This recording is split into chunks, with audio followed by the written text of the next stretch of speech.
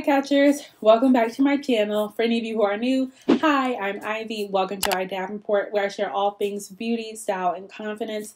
Today we're going to do a little bit of a different video. I'm going to share my 5 best practice tips on how to plan and stretch out your content. So let's get into those tips now. Tip number 1 is to create an outline of the photos, videos, or blog posts that you want to create that day.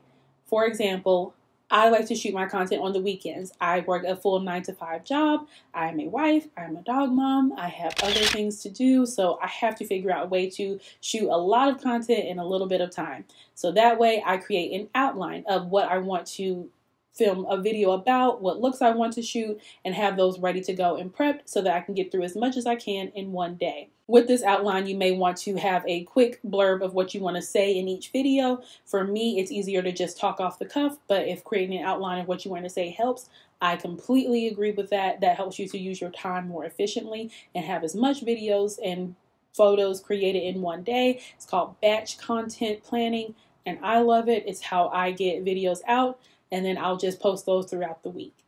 Tip number 2 is an absolute game changer. It is to wear a neutral makeup look on the days that you are shooting.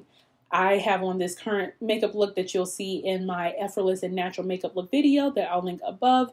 And this has been my go-to because I shoot many videos in one day. So the easiest way for it to look like your video was shot multiple different times or in real time is to have a neutral makeup look and just change your lip color or change your shirt and your jewelry, and it looks like your video is completely new and completely redone. You can even change your background if you're into that, and it's super simple. So a neutral makeup look goes with anything, any video, and you're ready to go.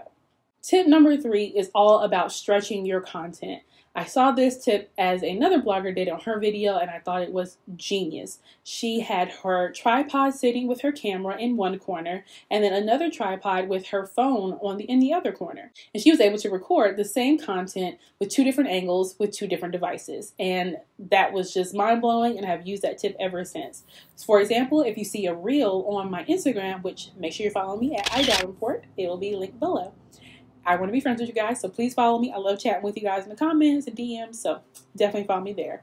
But when you see a reel on my Instagram, I honestly have taken that reel and recorded on my iPhone while I was recording a YouTube video with my camera, and that way I'm using my time even more efficiently, and I'm getting 2 different videos for the price of 1.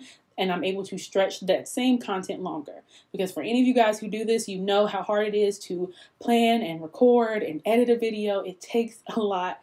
I do this all myself with the help of my husband, but I edit everything. I'm the one creating the looks and the content, and it is a lot at times, especially when you work a 9-to-5 on top of it and you're doing something that you love, but it's time consuming. So you got to make sure that you use it well. And recording at the same time with 2 different devices has been a game changer. That's probably like the biggest tip I can give you in this video. Try to get 2 different devices if you can and use them. You could use your iPad and then your iPhone, your camera from your computer and a phone, whatever you have. Try to use 2 different devices and stretch that content out. That way you're able to post the same content multiple times throughout the month or the week. I'm telling you, it's perfect. All the tripods and camera equipment that I use will be linked in the description as well. Number 4, to make your content go longer, share your content across multiple platforms. And I will break those down in a few steps. So you want to have a main hub for your content. For usually most people, it's Instagram. That's where usually most people can find you. For me, that's where I have the most followers and grow and get the most engagement.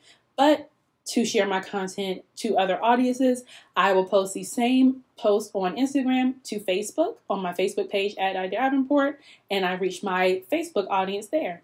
And that way they're able to click my content just as easy. Facebook makes it really simple. Where on a photo, you can click a link and you go straight to my video or my like to know it page. And that way I'm getting more eyes on my content, but I still have my main hub of where you can always find me on Instagram, or even how my Instagram posts correspond with my YouTube videos.